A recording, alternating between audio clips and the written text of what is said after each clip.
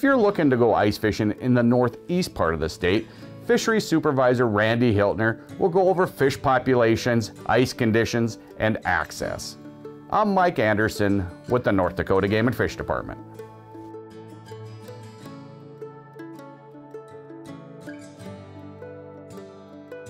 Randy, how are things shaping up right now as things can change overnight in the Northeast as far as ice fishing? Good. We've put down pretty good ice so far, and we've had some ice fishing activity up there already.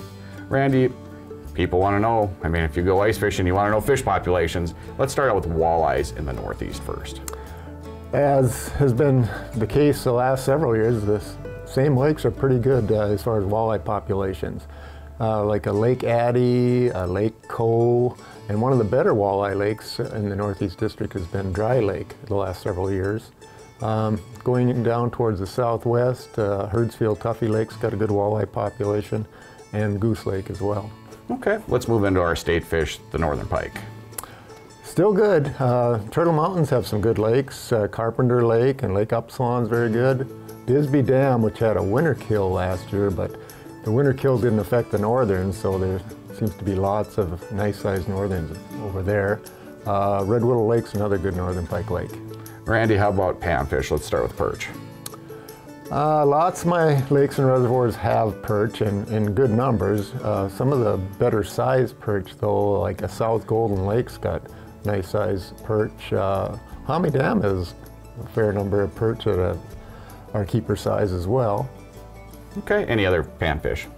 Yeah, some bluegill lakes. Gravel Lake is a newer bluegill lake along with Lake Upsalon in the Turtle Mountains.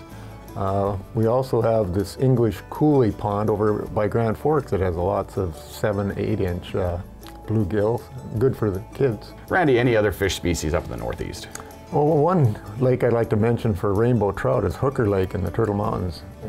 It can winter kill, but it hasn't in several years, so we have some nice big rainbow trout up there that would be great to chase for the anglers. And also in black crappie, Hommy Dam has quite a few black crappie.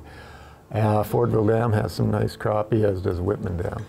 Randy, as long as the weather allows and access is available, fish population should be there for ice anglers.